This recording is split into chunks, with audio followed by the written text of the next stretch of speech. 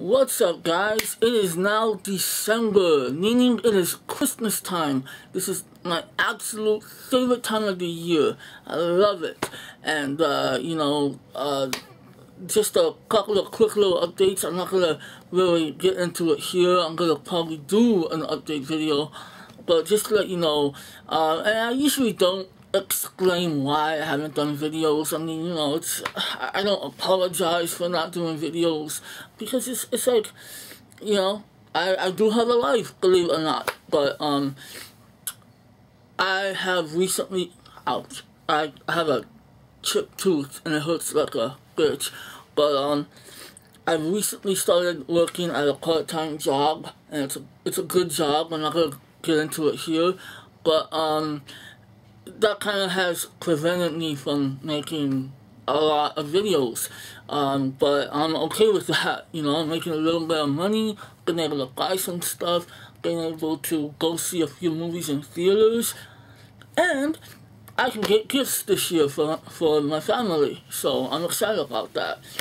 But anyway, that's not what we're here for. This is the stuff movie watching vlogs. You're here to know what I saw in the month of November. So let's go ahead and get into it.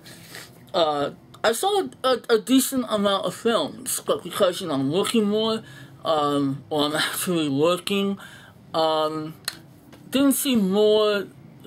I didn't see as much. No, I saw enough. Let me just get into it. First film I saw, continuing with the Bond series, the Bondathon, License to Kill. And you know what? It's funny how back in '89 it was considered to be the darkest Bond ever, but watching it now, it's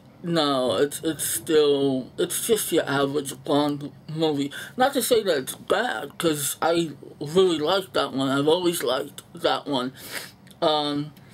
It's a great adventure. It's entertaining throughout.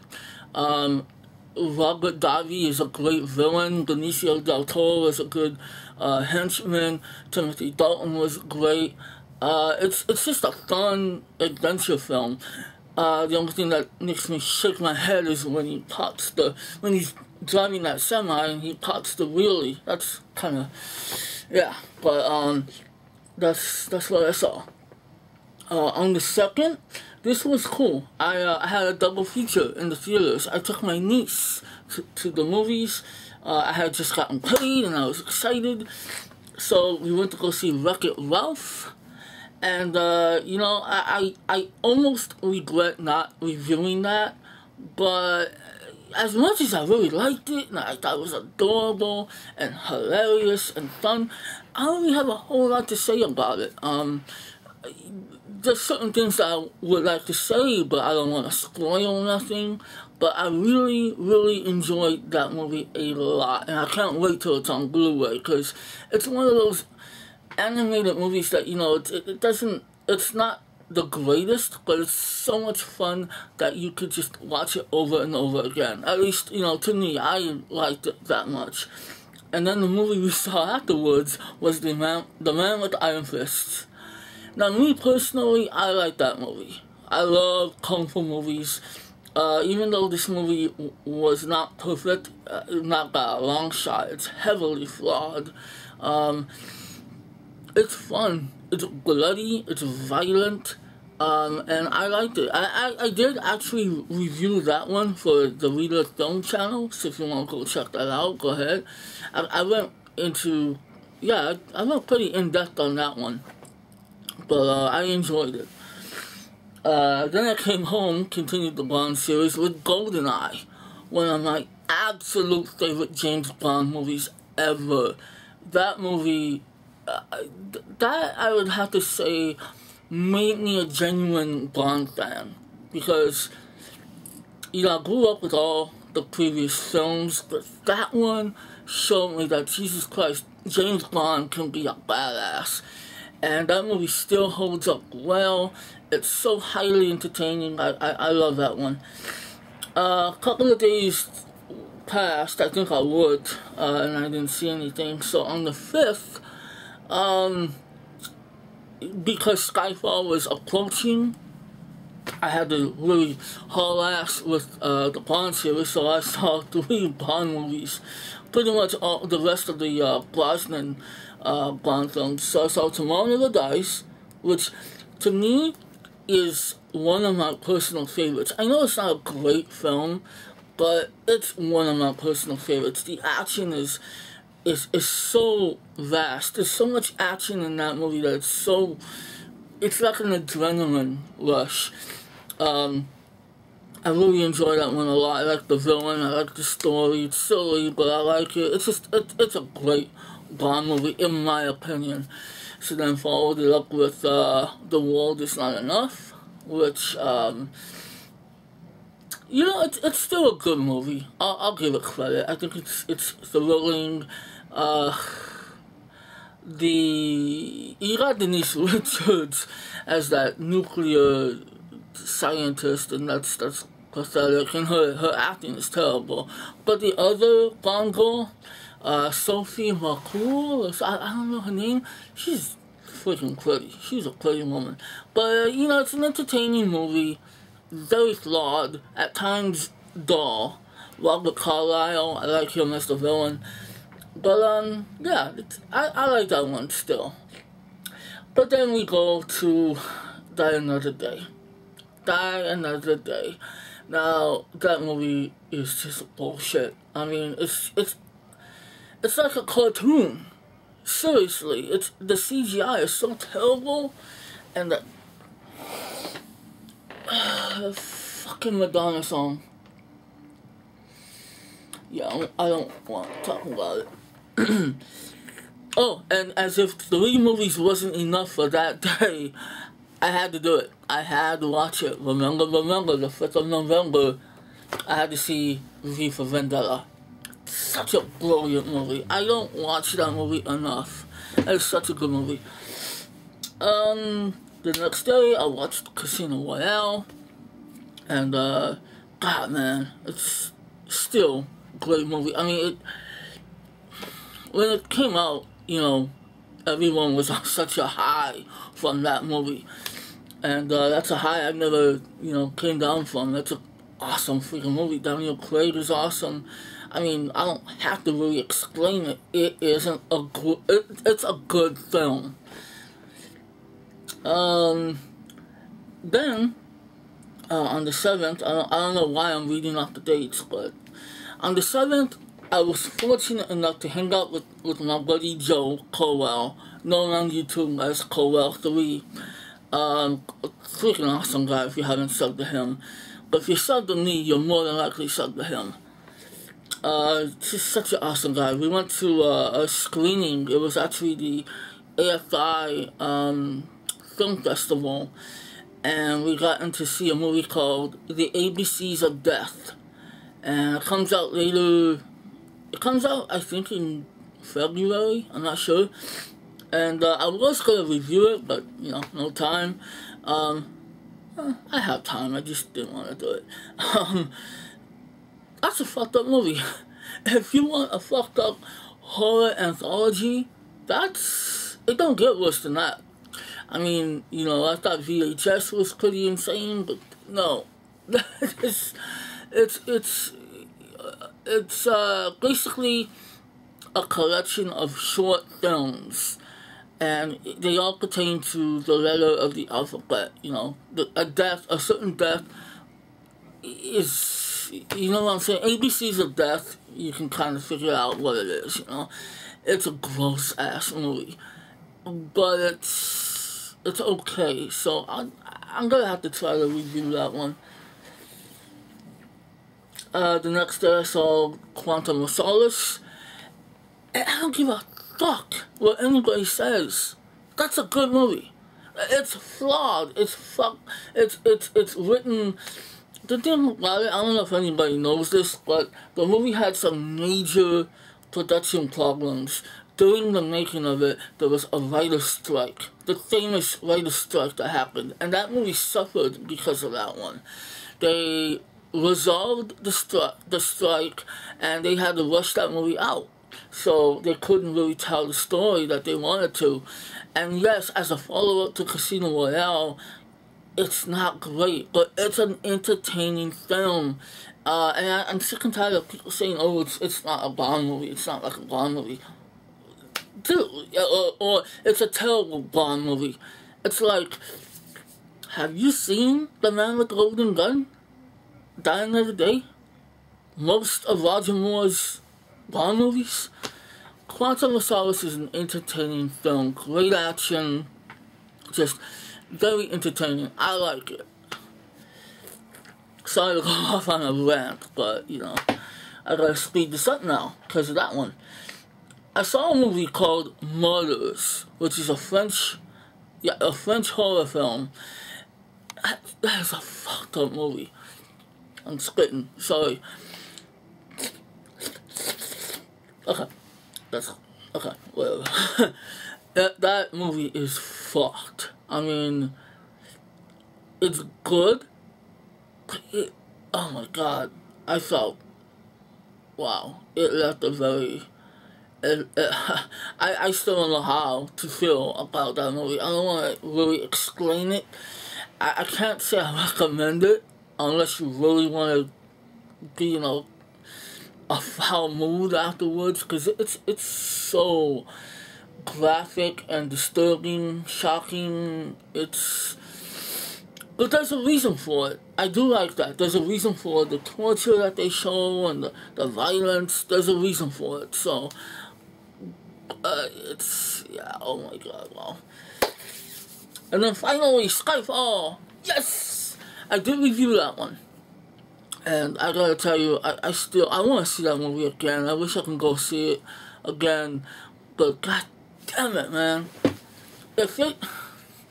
I hate to be cliche and say it's the best Bond movie ever, but it's kind of hard not to say it's the best Bond movie ever. I mean, with Casino Royale, and the movie nerd Kevin said this, he said this perfectly. Casino Royale, though it was a good movie, a great movie to many, it took the fun out of Bond. Well, this one gives you that seriousness of Casino Royale, but it also gives you the fun factor back. It's such a great movie, and you know, a lot of people call it the Dark Knight, the Dark Knight of the Bond series, and it's kind of hard to disagree, because there's certain things about it that really just like, wow, I can't believe this isn't a Bond movie. So, Skyfall, man, I really loved that film.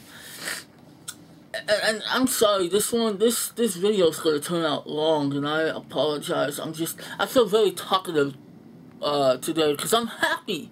I'm working now, and it's such a great feeling, you know?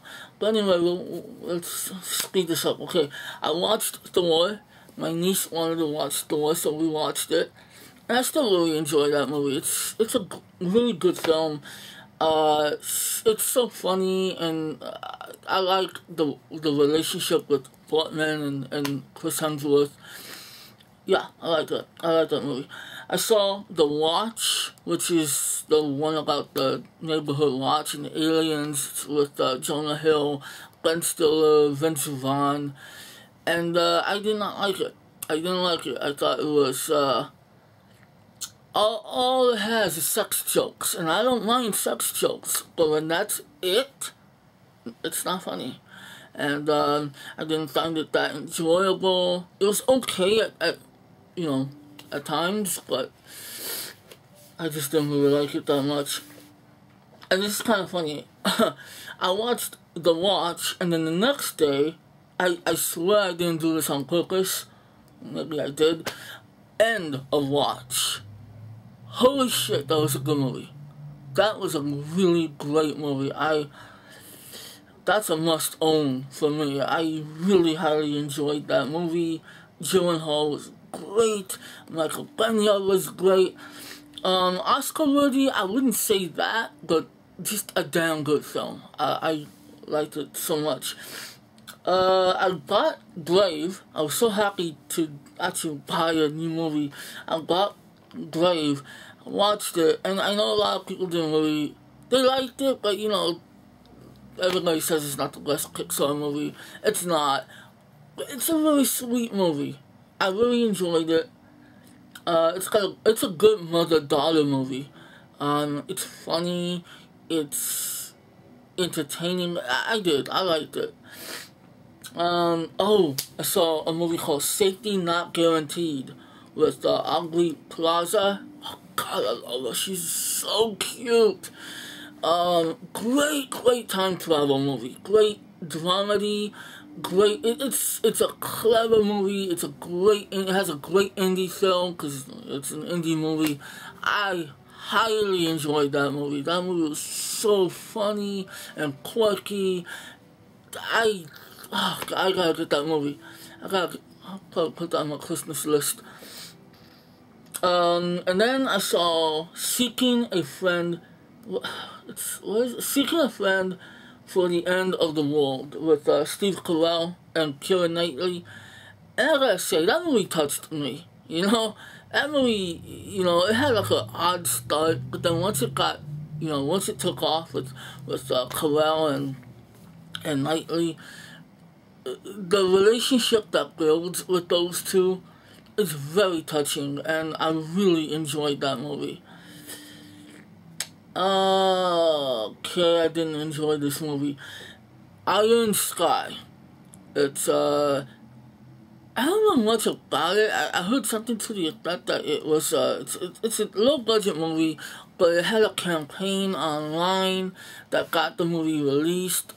And, I don't know, it's basically about Nazis from the moon. And I thought that would have been awesome. But, even though, you know, it had some decent effects, it had some commendable things about it, I just didn't think it was that good. I didn't have that much fun with it. I don't know. I can barely even remember it now. So, that was kind of disappointing. Yep, I saw the Twilight Saga Breaking Dawn Part 2. Jesus. And it's a long story as to why I went to go see it.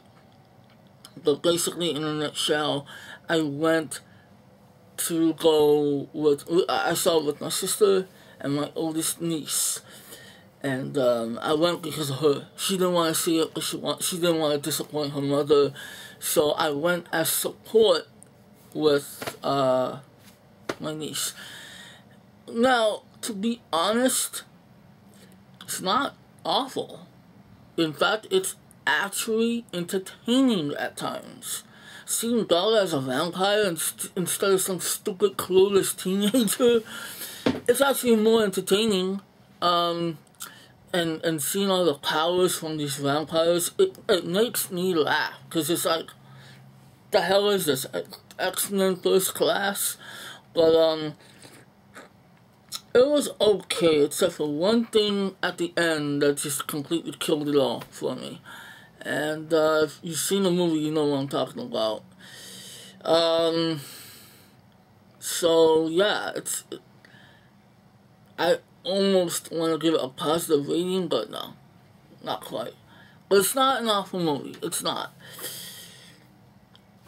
Saw The Expendables 2, I bought that on Blu-ray, got so excited, and I was excited because I thought it was so bad because I couldn't take my youngest niece to go see it. She was in school, and my dad and I went to go see it, and she was so disappointed, and I felt real bad, so I told her, as soon as it comes out on Blu-ray, I am buying it.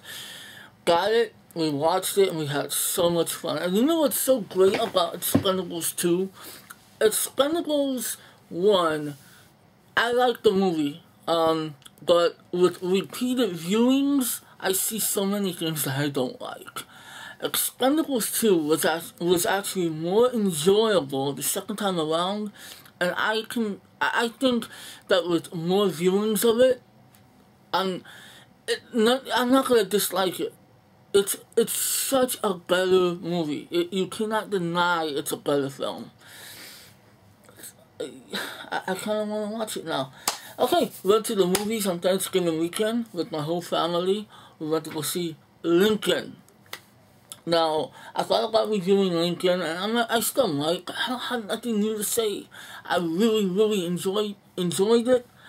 Fucking tooth. I enjoyed it. The acting was superb. James Spader was the highlight. For a Spielberg film, it's so, what's the word? I don't want to say tame. It's not glossy. It's not glamorous. It's kind of gritty, you know. Not gritty like, you know. I'll review it so I can explain. But I really enjoyed it. It was a very good movie. And Daniel Day-Lewis was inspiring. He was so damn amazing. A couple of days later, I took my nieces and my sister to go see Rise of the Guardians, and I really enjoyed it. I really did. Very cute movie, very funny, very clever. I don't know if I'm gonna review it, because I think I just said everything I had to say about it. Hugh Jackman as a bunny, Alec Baldwin as Santa Claus. I mean, awesome stuff. Don't know what else to add to it. I liked it a lot. Okay, I saw a movie. I don't know if it's called Miss Bella or Miss Baja. My dad just slid a DVD underneath my door, at the crack of my door, and it freaked me out. Which is why I just paused there for a second. He freaking, I can't reach it. I can't. He's actually watching the Bond series now. He slid this underneath my door. It's a thin case, which is why it... Okay, I'm getting off topic. Oh yeah, I think it's Miss Gala, I don't know. It's a Mexican movie. Good film. Slow at times. The movie's about a woman who wants to provide for her family, and she wants to enter a beauty pageant, but she somehow gets caught up with working with the Mexican drug cartel. So, yeah, good movie, well filmed. Just at times very dull, very depressing, but it's a good film, good independent movie. It's a good movie. Now here's a movie that wasn't good, at least in my... I don't know how this movie has a fresh rating on Rotten Tomatoes, but it does. Premium Rush with Joseph Gordon-Levitt on a bike. I did not like that movie. I mean, it was entertaining, it was fast-paced, but seriously, I thought it was dumb. The story sucked. I thought it was so dumb. And, you know, talking about anticlimactic, I didn't care for it. It was okay in certain parts, but no, not really. Two more movies. I saw Solace, which is with Tom Hardy and Shia LaBeouf and Jessica Chastain. I actually really enjoyed it. I know some people were very mixed on it. I enjoyed it. I love gangster films. I love crime films. Movies that take place in the 30s when you have Tommy guns and stuff like that. Actually, there wasn't that many Tommy guns in that movie. Forget it then. That movie sucks. No, I like that movie a lot. It was a very good movie. Well acted. Well shot. Everything. It was entertaining. Some people say it's slow. Yeah, it was kind of slow, but yeah, I was intrigued. I liked it. Shia LaBeouf was kind of a pussy, but that was the character he played, you know? Though I can't imagine Shia LaBeouf as a badass ever. But Tom Hardy was great. My biggest complaint about that movie is that everybody talks so damn low that I almost turned on the subtitles. Then I actually bought this for my sister. I was going to give it to her for Christmas, but I was like, nah, you know what, let me just give it to her now. And I wanted to see it too. Sparkle. Yes, the one with Jordan Sparks and Whitney Houston. Let me tell you something. I like those kind of movies. I love, you know, like a movie like The Five Heartbeats. Trying to think of another one. Just movies about musical dramas, you know. I'm not talking about musicals. Musical dramas, you know. A band that, you know, gets together, you know, humble beginnings, the rise, the fall, the triumphant return, that type of shit. Always cliche, always predictable. Sparkle is no damn different, but it is entertaining. I highly enjoyed it. I loved the music of it. You know, Whitney Houston, you know, rest in peace, whatever. She did a great job with that. Some people criticize Jordan Sparks. I thought she was cute. I thought she gave a cute performance. The actress, her name is Carmen Allegro or something like that. She plays sister in the movie. She was damn good. All the performances were energetic, and it was just it looked great. The eye candy in that movie is great. You know, it takes place in the 60s, so you have a lot of bright colors and everything. I enjoyed it. I thought it was a sweet little movie. Highly flawed. It gets pretty crappy in some places, melodramatic and everything, but in the end, I liked the film. I really did. So, if you like, you know, musical dramas, especially those that star an all-black cast, definitely check it out. You know, give it a shot. Critics are not too kind to that movie, but critics are assholes. It's a good movie. So, anyway, that's it. I am sorry that this video has turned out so long, but, you know, hopefully I was detailed enough with the movies that I read off to you. And, we'll see what happens next month, you know. We'll see how many movies, I see. I'm not exactly off to a great start. But, yeah, I mean, I'll catch you guys, I don't know, see you when I see you. I'll try to make some videos, you know, but no promises. I got stuff to do. I got life. I'm living life. I'm happy. So, in case I'm not gonna say in case I don't see you. I'm gonna make more videos. So, anyway, this is the part of the video of this segment that I hate because I never know how to end it. I feel like I have to say something. But anyway, I hope you guys enjoyed the video. I know some of you guys... No. Stop. Bye. I will catch you guys later. Peace. Watch out the time.